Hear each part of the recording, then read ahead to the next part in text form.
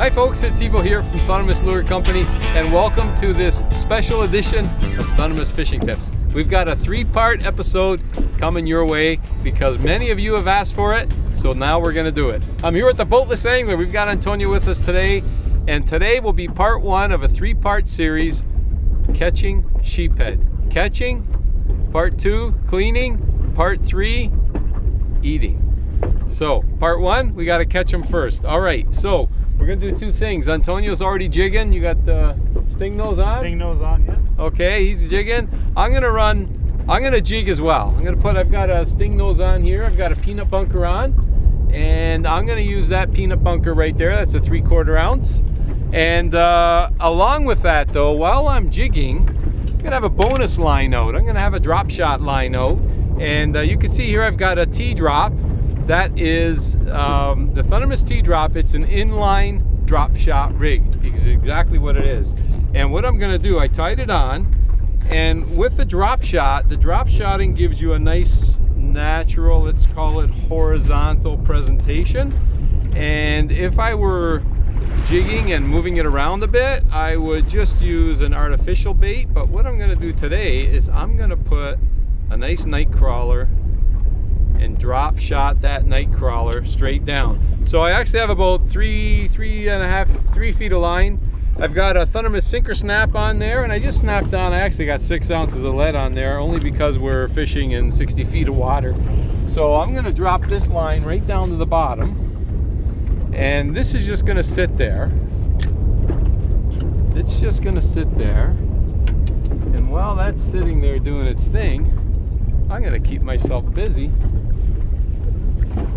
and do some jigging. So we're in here in 62 feet. You have the sting nose minnow or peanut bunker? Minnow. Minnow, okay. Yeah, silver.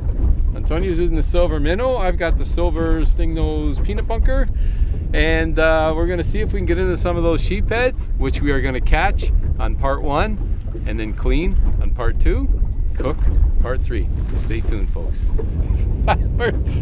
First cast with the bunker. And we got our first hook set, Antonio. Any size to him? I don't think he's that big, which is actually going to be nice because, I mean, we're going to catch and keep today. But the smaller ones are actually better eaters. Because contrary to popular belief, sheephead are actually very good to eat. And they are a lot of fun to catch. Like, we are going to have ourselves just a great time out here today, that's for sure. And it's starting early. I would have thought the night crawler would have hit first, but no. The sting nose has stung our first sheephead. All right. Now, when we started to come out today, we had a net with us. And when we got to the spot, we noticed we had no net. So here we are, netless. But, oh, what do we got here? Guess what? We got a walleye, Antonio. Oh, nice. You want to land this guy for me? We need the human landing net. Okay.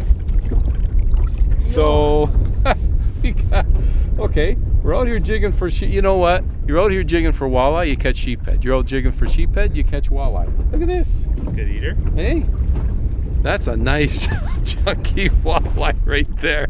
I thought it was a sheephead. He was fighting like a sheephead and going down. Okay. Well, that's a start. First cast too. All right, we're gonna do that again.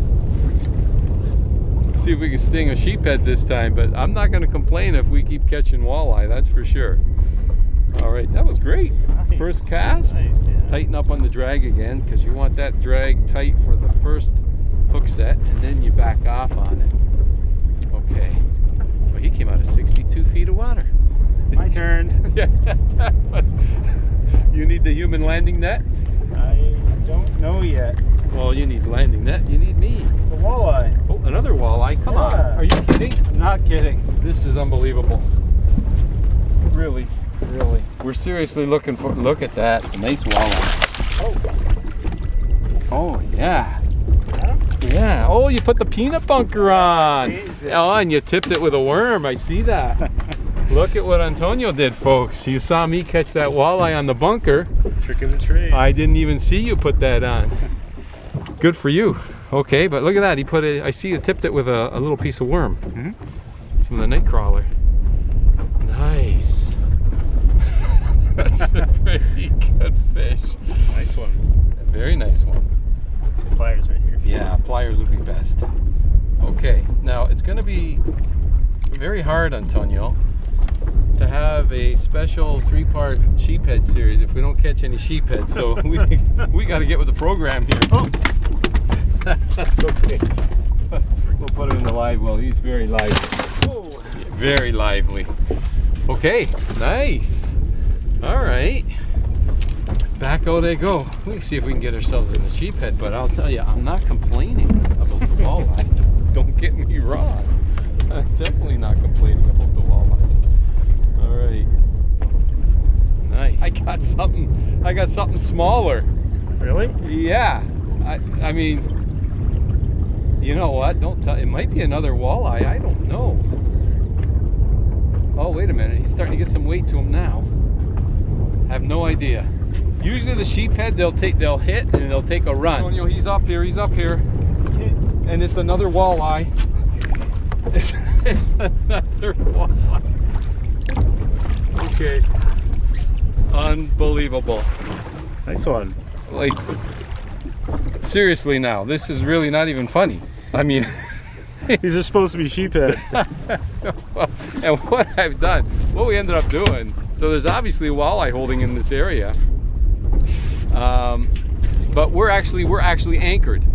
So we came out here, we marked some fish, so we said, you know what, let's anchor in this area. And there's a hard bottom here because when the sting nose get down there, you can feel it, that it's a rock bottom. So looks like there's some walleye holding here too. But seriously, folks, we do want to get a sheephead today. But again, I'm definitely not complaining. This is unbelievable. Okay, let's see if we can get in another fish here now. Just jigging off the bottom, and all I've got with the sting nose, you can tie them direct if you want. However, I always put a snap on because the snap allows it to wobble and it gives it more action. So, and it also allows me to change sizes or change colors relatively quickly. So I like to put a single snap on when I'm using any jigging spoons for that matter. Okay, let's see if we can entice another bite. the drop shot. I just cast my line out and the drop shot rod went boink boink. So I set the hook. All right, let's see what we got. Let's see what we got. He took that juicy night crawler. Yeah, I'm gonna need you to land him. Oh, you might have a drum. Might have a drummer boy. We shall see. I don't know. He's fighting. I don't know. Could have a good walleye too. I don't know. Yes, we got a drum. We got our sheephead. There we go. And that is a great size to eat right there, isn't it? Beauty. Those smaller sheephead are really, really good eating right there.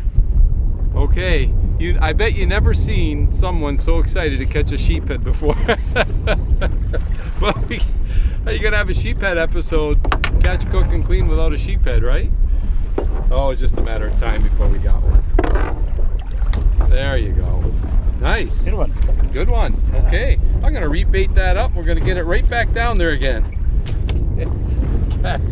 See, because we're anchored, I'm casting all along, left, right, back, side, and the back of the boat always produces a hit. Always, always. This feels like a really good fish. I don't know what we got. Wow. I have no idea. And it's funny because he hit and I set the hook and I missed him the first time, and I let that bunker just go right back to the bottom, and I jigged it right back up again, and he just nailed it on the fall. Okay.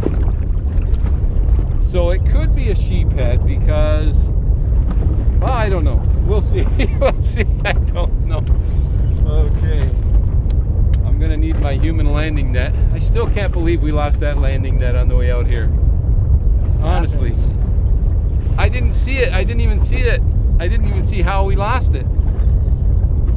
But don't worry, folks. It wasn't my little bass net. It was another net. I still have my little bass net. It's gotta be a sheephead, it's gotta be. Definitely. Oh yeah. Nice. Oh yeah, there we go. Now the thing with sheephead, as you saw, he took the drop shot, the T-drop with the worm. They will take worms, they'll take minnows, no problem. And as you can tell, they like jigging spoons. So you got a variety of different baits that you could use when you're fishing for sheephead. And I'm telling you, it really is a lot of fun. They're strong fish, especially these bigger ones. They really give you a good battle. And aggressive, because like I say, I missed him the first time and he came right back after it. That's a nice fish. That's big a one. bigger sheephead. That's a good one. He got stung, Antonio. He got stung. All right. You ready? Yeah. Okay. Oh, he's a good hook set too. That's a bigger fish. Okay, there we go. Wow. That's look at that. Look at that fish. It's huge. Okay, so we're gonna clean 2 sheephead then. Sounds good. A small one and a big one. You could show. You're gonna do the cleaning, right? Sure. Unbelievable. Look at that sheephead. That is a big sheephead. All right. So next week, folks, part 2, how to clean a sheephead. The following week, part 3, we're gonna cook these guys up. So glad you've enjoyed today's episode of Thundermist Fishing Tips. We'll see you next week when it's time to clean. And until next time, good luck and good fishing. That's Nice one. that's